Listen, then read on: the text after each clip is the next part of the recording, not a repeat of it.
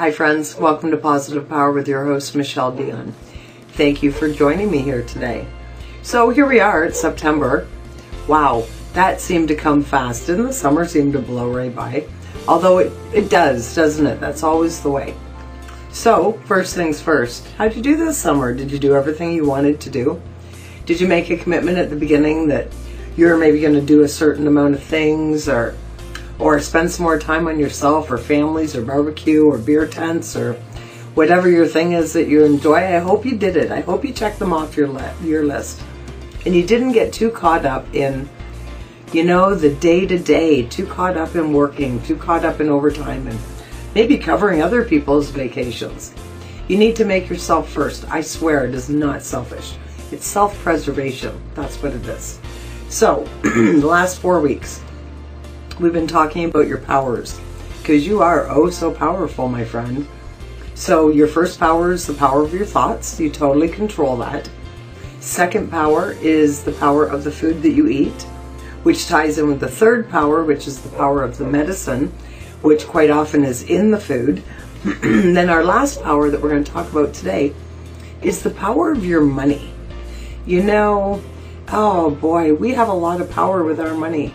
And we talk a lot in different circles about the 1% versus the 99%, about, those families that we know now that have all the money, that rule the world per se. We've learned about over in other countries where they don't have good work conditions, sweatshops, right? That was the word I was trying to think of here. So we realize now about sweatshops, about what goes on in other countries.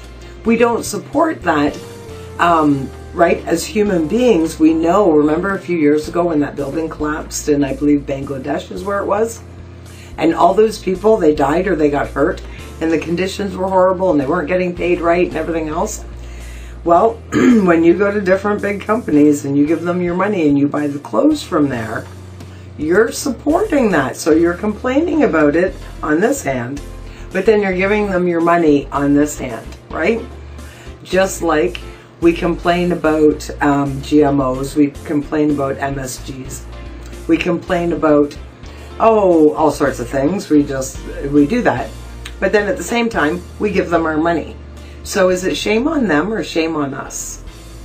We're giving them the power. We're complaining about it, but we're giving them the power. So I just want you to rethink this for a minute and realize every dollar you have is oh so powerful.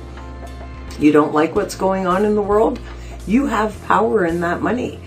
So instead of complaining about what's going on in another country to the workers or what's going on with food, if you don't buy it, it's all supply and demand. It's all greed. It all gets down to the almighty dollar.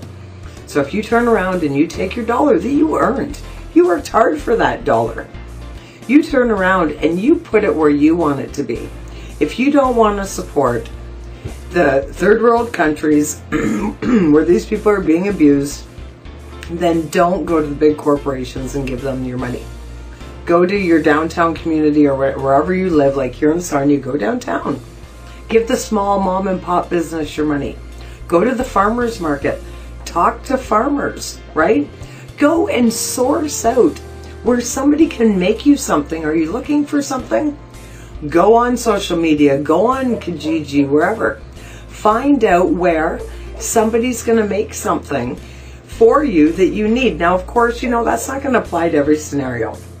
My washer broke down. I can't go out and be like, who's going to build me the washer? It's not going to work that way. So we just do the best we can with what we're provided, right? And that's the thing. Like, it's not like you're never going to see me in Walmart. There's things that I go there for. But at the same time, there is a pro to that.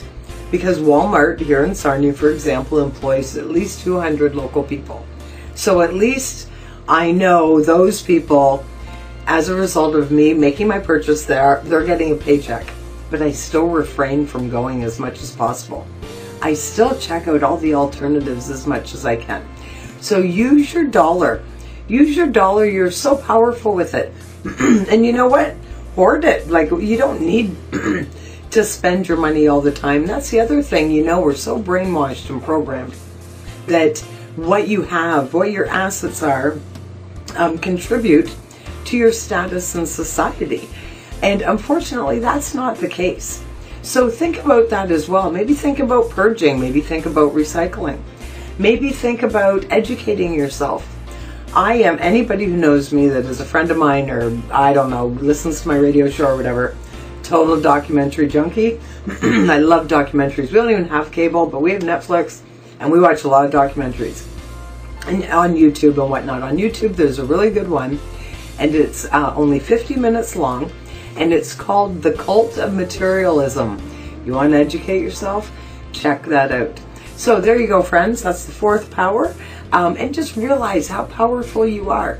You know, I mean, we get caught up in the politics and all this stuff that we can't do anything about, but we can control so much in our direct day-to-day surroundings. So I want you to embrace that and just realize how absolutely awesome and powerful you are. So thank you for joining me. Have an awesome week. Next week, we'll do it all again. Take care, friends.